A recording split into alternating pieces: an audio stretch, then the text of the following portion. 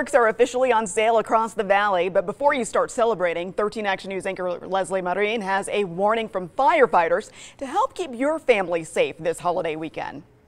Today, firefighters will be going to stands just like this one to make sure they're in compliance. The only fireworks that you're able to sell here in Nevada legally are those labeled safe and sane. Because the only fireworks you're able to legally sell in Clark County need to be labeled safe and sane.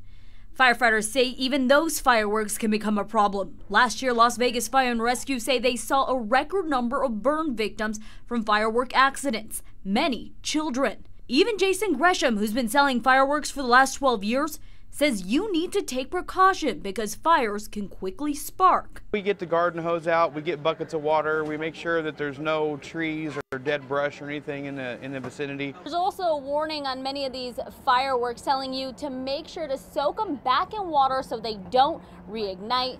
And remember, the last time you can light a firework will be July 4th at 11:59 p.m. Reporting from Rainbow and Flamingo, Leslie Marin, 13 Action News.